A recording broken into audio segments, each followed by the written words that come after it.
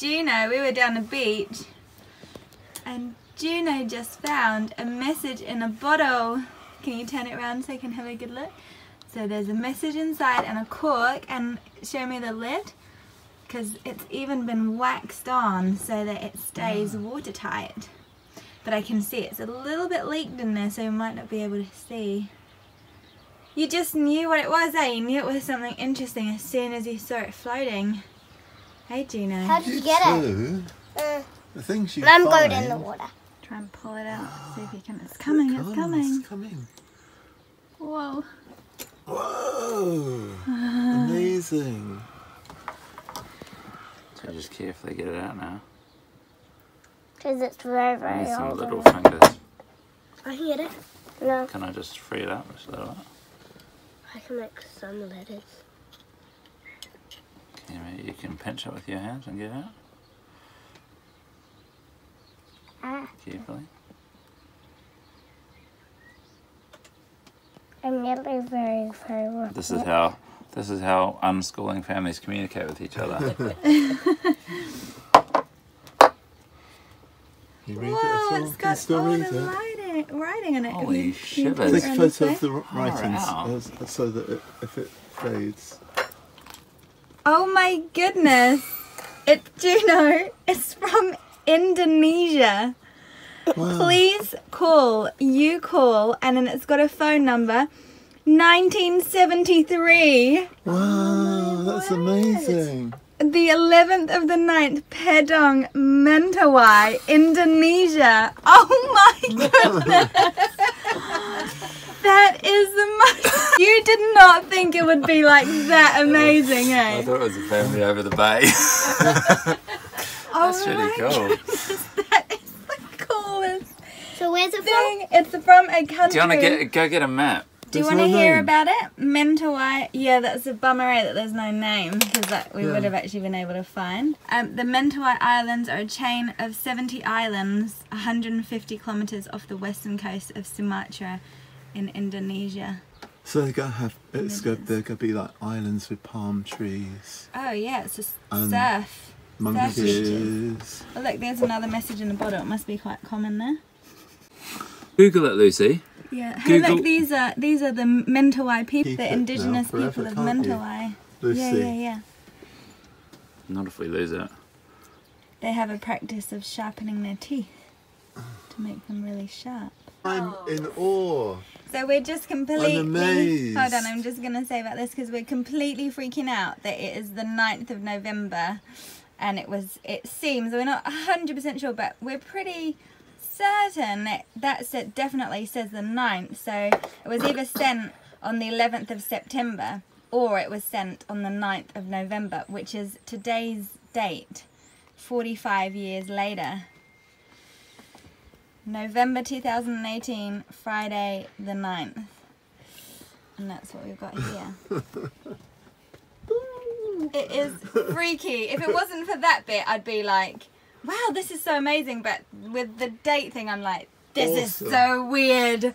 I'm kind of freaking out a little bit. All that time. And all the changes and all the things that have happened. Bloody hell. Are you glad we found that? Oh, I'm so glad you found it. How do you feel, Juno? Glad. 7177. It's so dry now. Is it ring? Oh! Oh! Please dial again. No longer obtainable or has changed. Please check the It's changed or is no longer available. Bummer. My name's Tim. Have you got kids that might have made a message in the bottle? Oh, yeah. Yeah, we got the message in the bottle. Oh, where'd you find it? Just Whananaki Beach. Yeah. Where are you? It's a bit weird though because it's made to look like it's from Indonesia in 1973. Yeah, we just playing around with that. We ended up being able to do. Oh, cool. When did you do it? When did you do it? Oh, a couple of days ago, I was checked up the creek there. Oh, you got us all excited. Yeah, we've done a few of them and we just love Oh, that's cool though. So you just chuck it in the creek at the north end of the beach? Yeah. Oh, that's where we found it. It was really, we really got a buzz out of it and we're like freaking out. What's your name? Carlos, we just back from the shop here. Oh, cool. choice, Carlos Donaldson. How old are you, Carlos? 13. That was a good prank. Ah, what a roller coaster, seriously. For a minute there, we thought the whole trajectory of our lives was changing. I envisioned us like chasing down the sender of the message and then moving to the Mentawai Islands in order to help them fight climate chaos. So we had a very good laugh at Carlos's little prank. And we also spoke with Juno about how it's actually still really, really amazing to find a message in a bottle, even if it's just from Carlos from up by the shop. You know, nobody finds messages in bottles. So that's like really cool. When I was a kid, I sent many messages in bottles. Sorry, Ocean. And so take away 45 years old, the Mentawai Islands. The same day in 1973. Take all that away and it's still kind of cool. So we are talking with Juno as if it is like still an amazing, amazing find. And what a cool, like in that 2-hour period after finding the message in a bottle, we traced the journey that it might have taken through the ocean. So that must be like oceanology.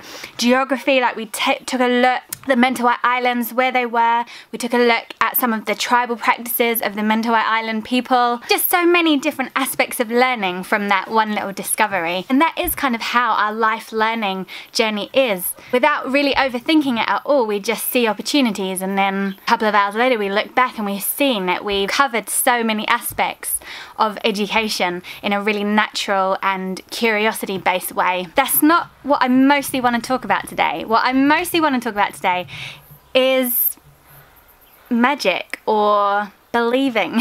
Because I've been thinking a lot about what it was that made all 4 adults absolutely convinced that that was real. I mean, you've seen the footage. It did look very, very old, right? But we immediately believed it. All of us, we were just like, whoa, this is amazing. This is completely unbelievable, but we believe. And I think that's because all 4 of us, so me, my hubby Tim, and my parents, my mum and dad, that's who you saw in the video. We're believers. We believe in magic. We've seen so many amazing, unbelievable things happen in our life that it leaves us really open to seeing magic. And this believing, it does have a bit of a sharp edge, like the disappointment that you feel when you've believed so hard in something that turns out not to be true. And also, Tim and I were victims of a pretty awful hoax on the streets of London in our first year of marriage that had the real potential to drop us into a cynicism or a skepticism. But you know what? Even with that sharp side, I don't wish I was a more cynical person.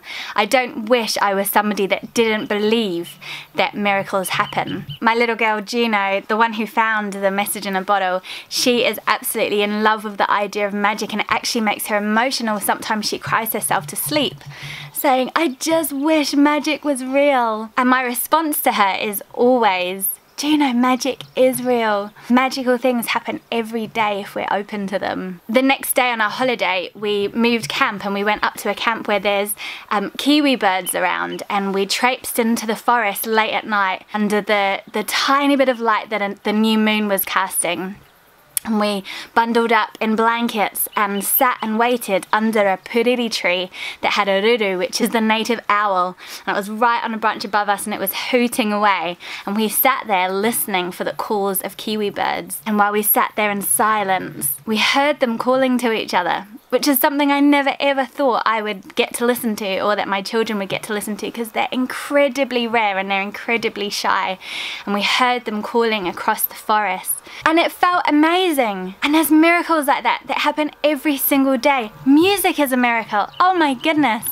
A rhythm and harmony can absolutely lift your spirits from like the lowest place. Dancing is a miracle. How we can move our bodies, together and create beautiful things. How we can release sadness and sorrow by moving our body. That is a miracle. Flowers. Flowers are miracles. that is magic. Vegetables that you can plant a seed in the ground and then it becomes a vegetable that you can eat that nourishes your body. And what about all those times, those weird times of synchronicity when you're thinking about someone and then ping, you get a text from them. Or when you've just been in exactly the right place at the right time. I count something as magic. Being when we met our co-owners, few things fell into place. In fact, 2 different things fell into place that made sure we would absolutely get to meet our co-owners. And now 4 years later, we own land together and are forging community here with each other. The whole process of coming here to our land has just felt full of miracles, tiny little miracles every day. And magic that just makes your jaw drop in wonder that that could happen. I'm sure if you have a little think now, you can think of something that was so weirdly synchronized or just had this fears of strangeness or inevitability about it that just made you see that there's a whole other dimension to the world. I just read a book called The Magic Shot by a neurosurgeon, and it's an amazing book. I highly recommend that you read it. And it's quite cool because he's obviously, you know, brain guy. He has also built his life on these principles of meditation and visualization. And his whole story just reads like an amazing thing. And it really feels like it bridges the gap between the esoteric and science. It looks at what's going on with your brain when you're visualizing and meditating and manifesting, and how that really can make a big difference in your life about whether good stuff happens to you or doesn't. As a little bit of a funny one, because I do use a lot of meditating and visualizing practices both for my work and my life. But if I have a favourite, I actually favour just prayer. The simplicity of praying. All prayer really requires of you is a little tiny kernel of faith. There's something else going on, something bigger than just our tiny physical experience here. So miracles, magic, synchronicity, whatever you want to call it, I'm a believer, even if this time it actually wasn't as magical as we originally thought it was. Now, I know that we've all got stories of amazing things happening. I'd love to hear yours. Do let me know in the comments. Thank you so much for watching. If you want more of me, you can check out my Patreon, which is patreon.com/lulastic. There's a link below. Wherever you are in the world, stay radical. Mwah! Tim's just made up a new national sport. This is flipper rugby.